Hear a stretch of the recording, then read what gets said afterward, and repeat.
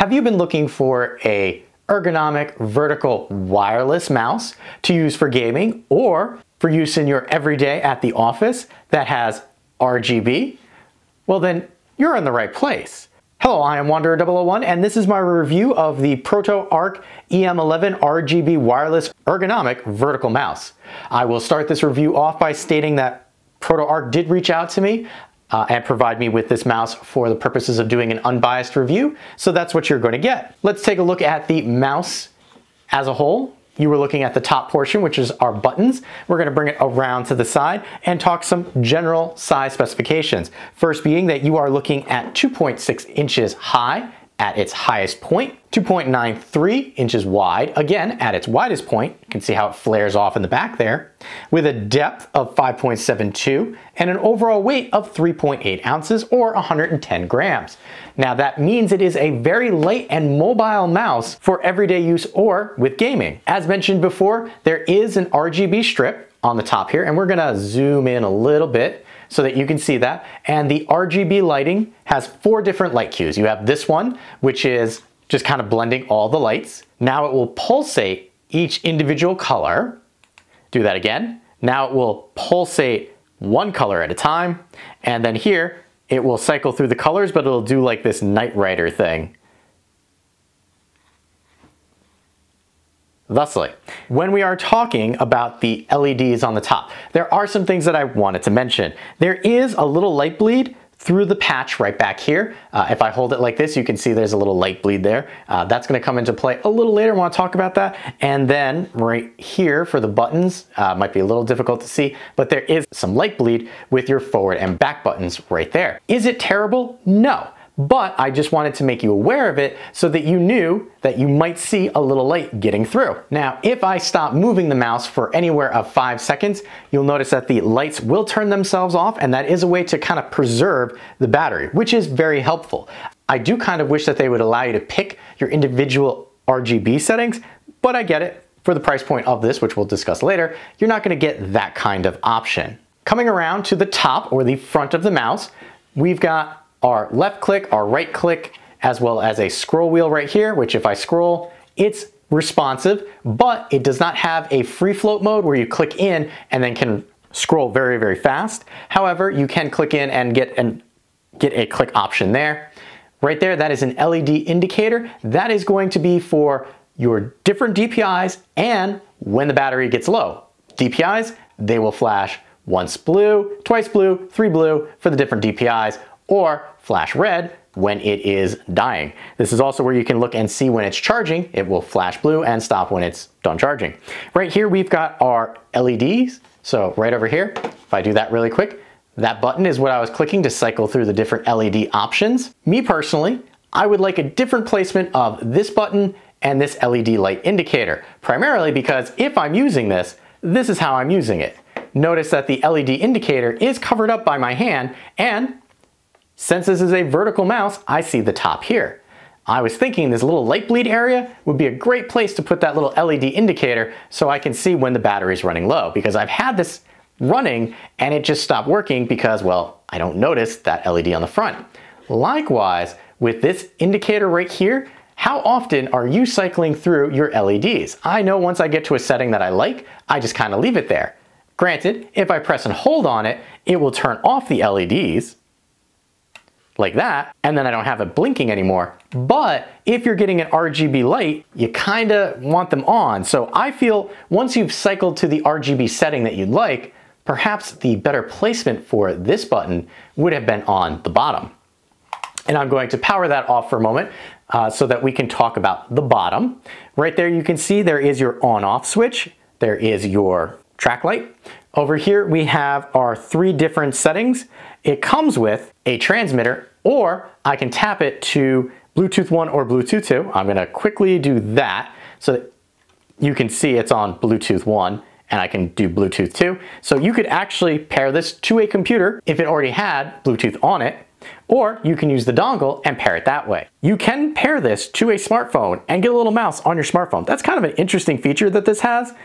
The transmitter kind of just slips in here and is held in place loosely by pressure. I have not had it fall out on me, but I haven't also been violently throwing it around. But you saw I did give it a good shake and it doesn't go anywhere. I wish that was magnetic, but again, price point, keep that in mind. Right here, this is our DPI setting. The DPI can switch between 3 levels, 1000, 1600, and 2400. To me, I change my DPI more than I change my LEDs. So I kind of wish this was here and this was here. Because if I want to change my mouse DPI, I have to stop, flip it, come back. To me, I would really like it right there. It just seems better situated for the way that I use the mouse. Coming back to our bottom here, we have 5 glide plates, which I will admit, compared to my other work mouse over there in the corner, which is what I was using previously, these are not as big, but they offer great glide and cut down on resistance, which is really what you want for something like this. If we bring the mouse back around, you can see how this is shaped. The way that I use this, I have my 2 fingers right here, and then my third just kind of hangs out there, kind of clutching it like that. Ideally, you should be holding it thusly. However, I have a modified claw grip that I generally use when I'm gaming or even in the office. But the buttons are far enough back that if you hold it like I do, you'll still be able to use this. The back of it has a nice flared resting channel for your hand, and it has some grooves in there. Realistically, they add to the aesthetic of it. They don't really feel like they're doing anything for me. There is a forward and back button within quick reach of your thumb, so no problem there. There's a deep cut in between them, so you'll know exactly which button you're on. And then there's a nice resting channel for your thumb. The mouse construction itself is kind of this rubberized plastic. You will notice some grease spots have started because I have been testing this for about 3 weeks now to get a good idea of it. Scroll wheel is responsive, but does not have left to right, only up and down and a center click. But you might be wondering, how do all of these buttons sound? Well, let's take a listen to that right now.